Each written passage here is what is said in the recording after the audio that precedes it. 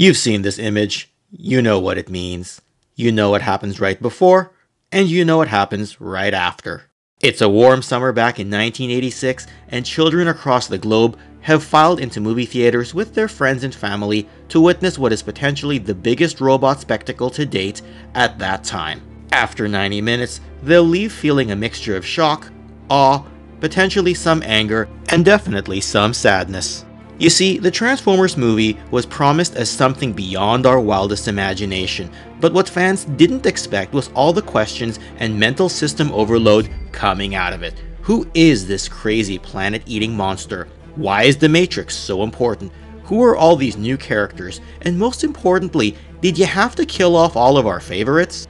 But before we even get to the movie theater, we need to rewind the clock back a little and see how we got to this point in the first place. So strap yourselves in for the complete history of the Transformers, the movie.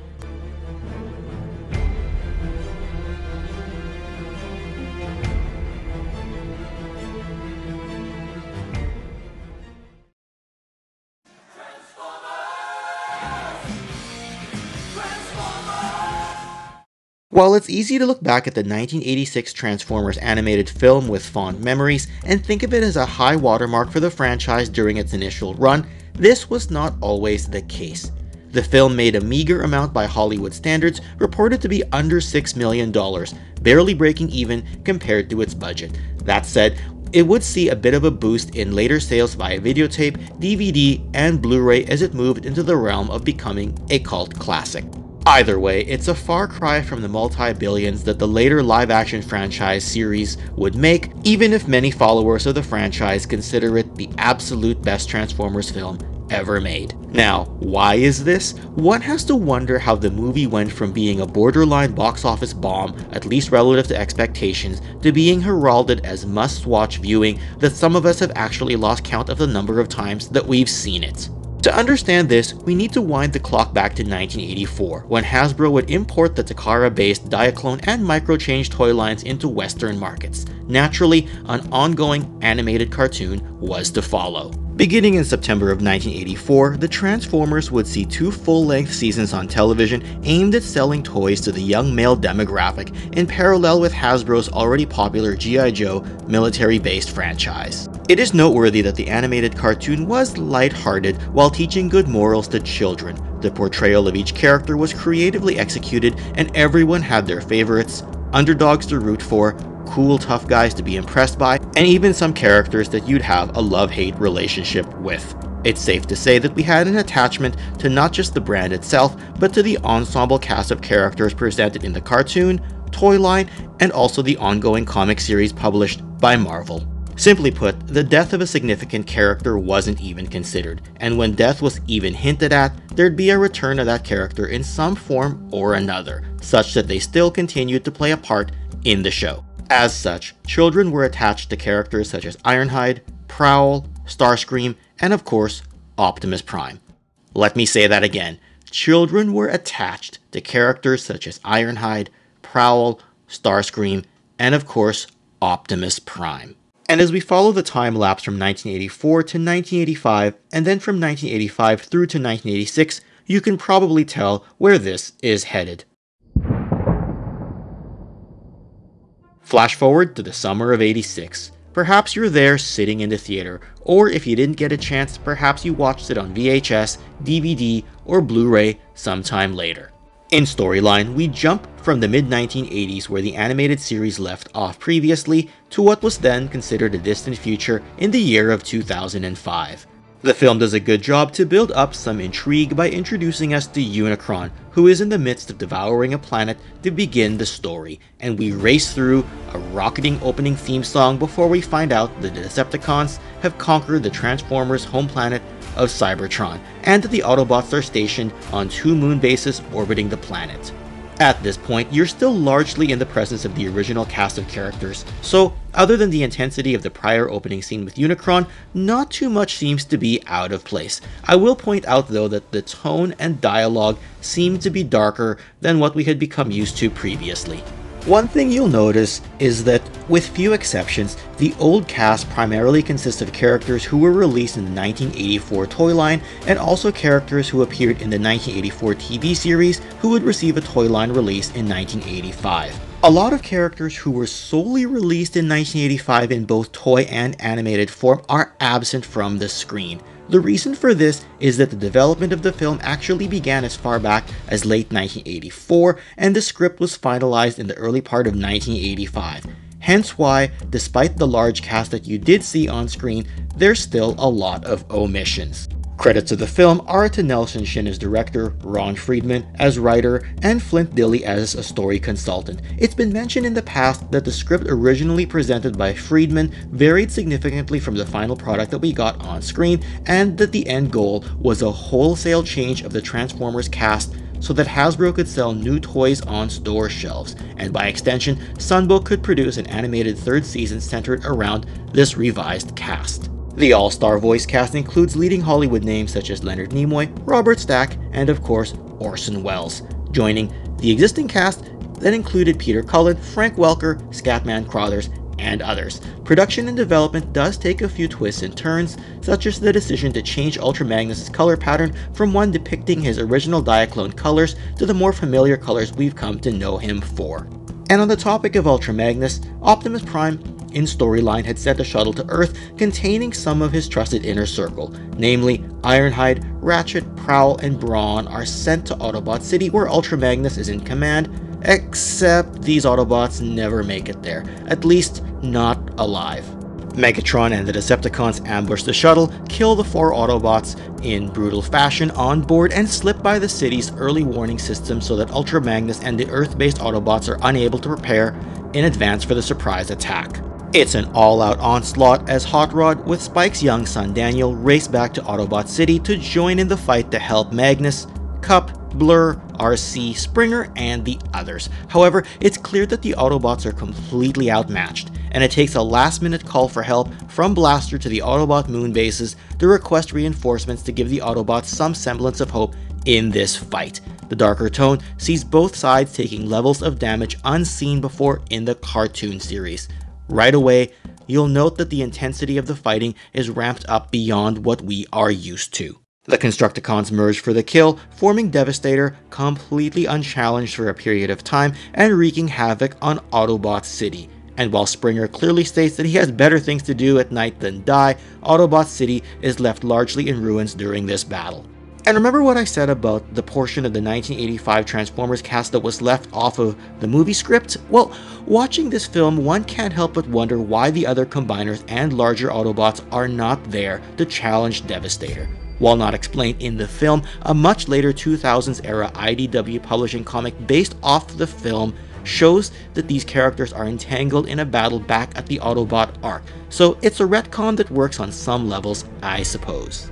That said, Optimus Prime and the Dinobots do receive Blaster's distress signal, and the Dinobots dispatch from Prime's shuttle before it can even land, and they fight Devastator to a standoff. It's at this point that Optimus Prime utters his famous line, and Peter Cullen says it best. Megatron must be stopped, no matter the cost. The leader of the Autobots makes his courageous charge through the Decepticon ranks, straight for Megatron, as Stan Bush's now iconic The Touch song plays in the background. And while Optimus makes it clear that one shall stand, one shall fall, it turns out that both leaders fell in this battle. But Prime has turned the tide and the Decepticons were forced into a retreat, and it's at this point that we come back to the controversial moment that is still talked about to this day. Megatron is mortally wounded after the battle, left for dead by Starscream, even if Soundwave, loyal as ever, carries his fallen leader as Astro Train transports the Decepticons out of Autobot City. The Autobots mourn in a climactic scene where Optimus Prime passes the matrix of leadership to Ultra Magnus, before Optimus's body turns dark and he dies in a manner leaving children stunned and their hearts broken. It's known that writer Ron Friedman protested the death of Optimus. Also, in a 2018 Toys That Made Us episode centering on the Transformers, voice actor Peter Cullen was just as stunned as audiences when he flipped through the script and learned of the death. though the intent was to give Optimus a hero's death the same way as John Wayne had in The Alamo back in 1960. Nevertheless, before we can even begin to process the death of Optimus, it turns out that the Matrix, which contains the wisdom of the ages for the Autobots and serves as its most precious artifact, is being pursued by Unicron. After Starscream dispatches Megatron and other badly damaged Decepticons into deep space, Unicron summons Megatron and after some one-sided negotiations, reformats the former Decepticon leader into Galvatron. Skywarp and the Insecticon bombshell are formatted into Cyclonus and his armada, though who becomes who varies depending on who you ask. Thundercracker and the other Insecticons become Scourge and the Sweeps, and here completes the initial Decepticon refresh and overhaul for the 1986 toy lineup. Megatron exacts revenge on Starscream by blasting him and crumbling him to dust in morbid execution, literally just minutes after Optimus Prime's death. The Autobots, back on Earth, blast off into space, pursued by Galvatron, who has now rallied the Decepticons to his cause. Cup, Hot Rod, and the Dinobots find themselves crash-landed on the planet of Quintessa, where they meet with Wheelie. It's a vicious battle with the Sharkticons, with some great humor by the Dinobots, before these Autobots escape Quintessa to rally with the other Autobots. Meanwhile, the rest of our good guys, led by Ultra Magnus, find themselves on the planet of Junk, where Ultra Magnus himself is unable to unleash the power of the Matrix when Galvatron confronts him.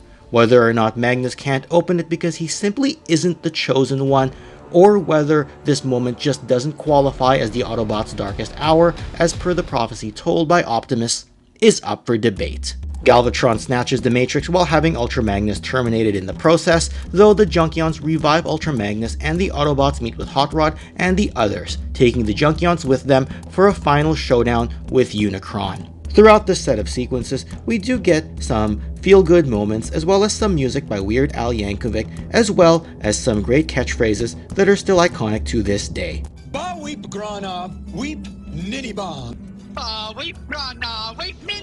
Galvatron takes the Matrix over to Unicron and plans to betray him. Of course, Galvatron can't open the Matrix either because he's a Decepticon, and in an act of anger, Unicron begins his complex transformation sequence, and we see him in robot mode for the first time as he attempts to ravage the Transformers' home world of Cybertron. The Autobots in 2 shuttles race to stop Unicron, and Hot Rod pilots one shuttle through Unicron's eye, eventually finding himself within and inside Unicron, and it's at this point the movie reaches its climax with Hot Rod's now epic one-on-one showdown with Galvatron. Before Unicron can destroy Cybertron, Galvatron attempts to choke the life out of Hot Rod, who places his hands on the Matrix, opening it for the first time that we've seen on screen, finally lighting the Autobots' darkest hour. Stan Bush's epic music plays again in the background, Unicron is destroyed, and Spike and some surviving Autobots rally with his son Daniel and others. Then the Autobots find themselves back on Cybertron with their new leader, the power of the Matrix at their side, and the defeat of both Unicron and the Decepticons. On top of all that, the Autobots have now taken back their home world. The movie draws to a close with Unicron's head orbiting space, setting up the next season as the band Lions, the Transformers theme song plays over the end credits. There's a lot to unpack at the movie's conclusion. Over the decades, the movie has become known for several things. An epic music score by Vince DiCola, a rock-filled soundtrack that completely shifts the tone of the franchise for the length of this film, including 2 great songs by Stan Bush. Character deaths, and more deaths happen. There's the introduction of new characters, and even some cursing which was edited out for some home releases. Ultimately though, it's clear that upon its initial release, the Transformers wouldn't get the same repeat viewing in theaters that other similarly branded films would get. It's obvious in many ways that it was just a lot for a young viewer to digest. Imagine being a small child and attempting to process the intense battles, dark overtones, multiple character deaths, and the new direction of the toy line all in one sitting. It's notable as well that 1986 would be a year in which Hasbro would largely use its own tooling and relied on Takara's previously existing tooling a lot less. To add to this, Optimus Prime's death was so poorly received that An earlier script for the G.I. Joe movie was to feature the death of G.I. Joe field leader Duke. This was changed later, hopefully to thwart the same backlash that the Transformers film received. The film's lackluster performance at the box office was also a large reason for the G.I. Joe animated film going straight to home video, rather than being shown in theaters. On the subject of Optimus though, he wouldn't stay dead for that long. Yes, it may have seemed like an eternity for children at that age, but just months later, he would tease a return in the episode titled Dark Awakening, which occurred partway through Season 3, before he returned permanently in the two-parter episode titled The Return of Optimus Prime in early 1987. It's clear that the voices of the masses were heard here, and that it was an obvious choice to bring him back. To this day, the loss of Optimus Prime probably made him more precious to us as fans of the franchise. Losing the father figure and role model was, on some level, traumatizing for children.